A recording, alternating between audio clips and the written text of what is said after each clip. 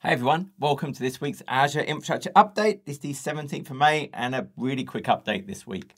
As always, I have the chapters, so you can jump to the update you care about the most. New videos this week, so I dived into an overview of the various, primarily generative AI solutions Microsoft have. What is generative AI and large language models? What are the copilots? What is Copilot Studio? What are the various Azure AI Studio services and models there?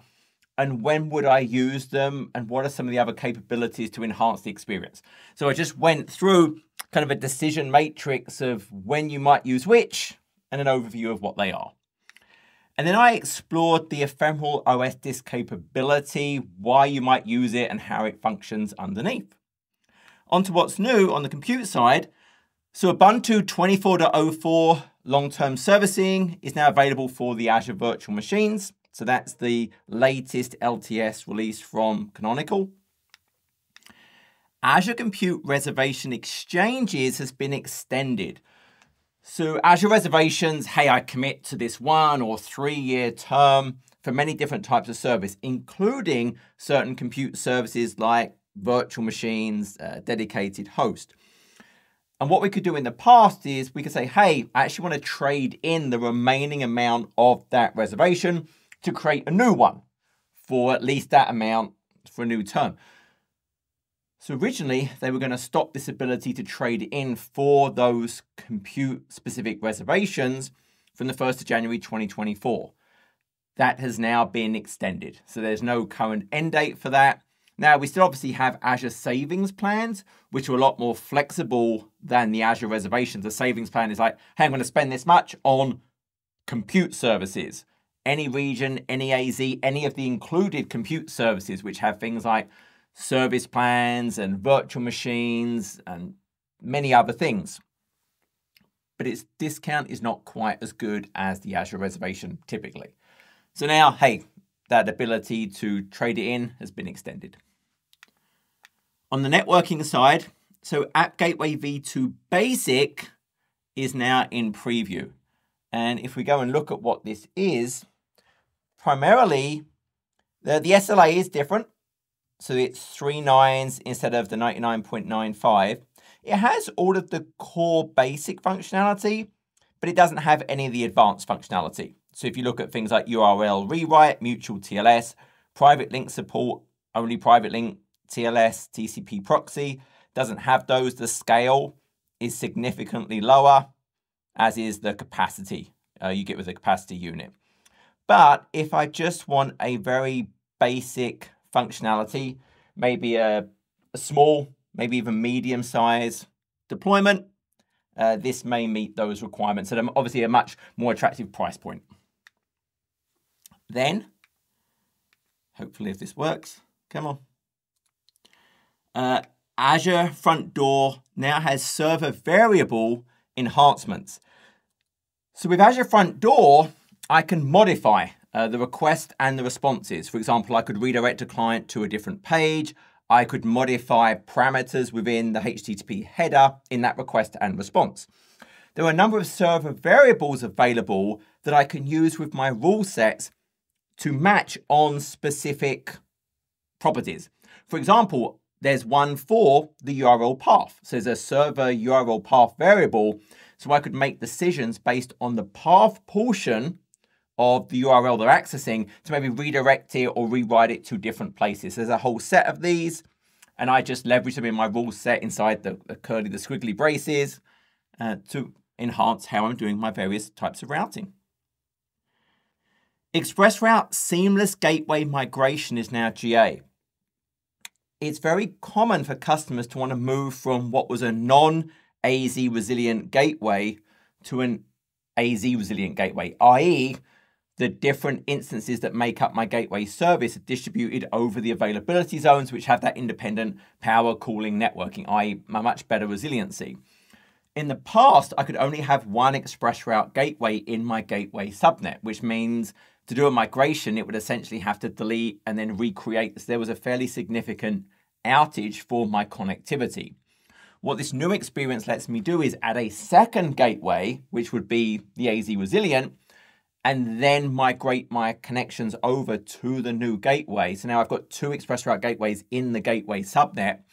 There might still be a blip of connectivity because it's still having to move it, but it's much, much smaller than what we had in the past. Now, my gateway subnet has to be big enough to support 2 ExpressRoute gateways. It's possible I'd have to go and add a second prefix to my gateway subnet if it's not already, for example, a /24, but I can now enable that far more seamless capability. Onto the database side, so the Data API Builder has gone GA. This is an open source project developed by Microsoft, and it's basically a Docker container image. And what it's going to do is it's going to abstract away your specific backend database to provide a REST API and a GraphQL interface to whatever application wants to talk to your database. So it's abstracting away the specifics of the database, and it's going to support, well, it does support Postgres, MySQL, obviously Microsoft SQL Server, Cosmos DB. And all I have to do is I run this Docker image in a container. Now, I can run multiple of them for resiliency purposes. I tell it which database it wants to connect to, and it will automatically generate the schema for that database and expose it now as a REST API via GraphQL, so my applications can just talk to that. When we architect applications, we like doing layers.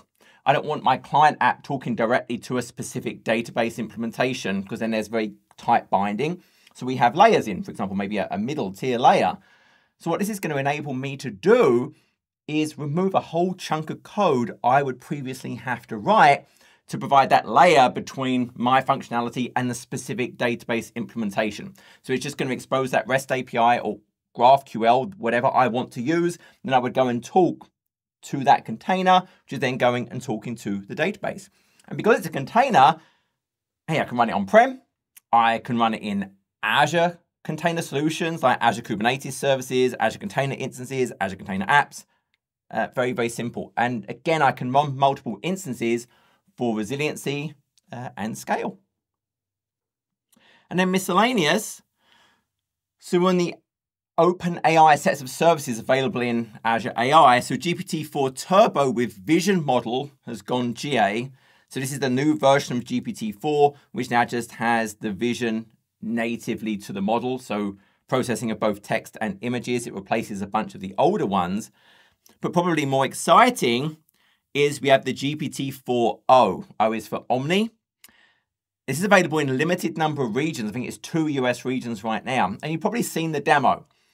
And the huge thing here is it's text, it's images, it's video, it's audio, it's near real time, or it really is real time. The latency between its responses is the same as a human latency. So we can have these interactive conversations. And it has this single vector space model now that supports all of those multi-modalities: text, images, video, audio. It's not that it's got different models for text and images and video. It's one vector space that handles all of those modalities.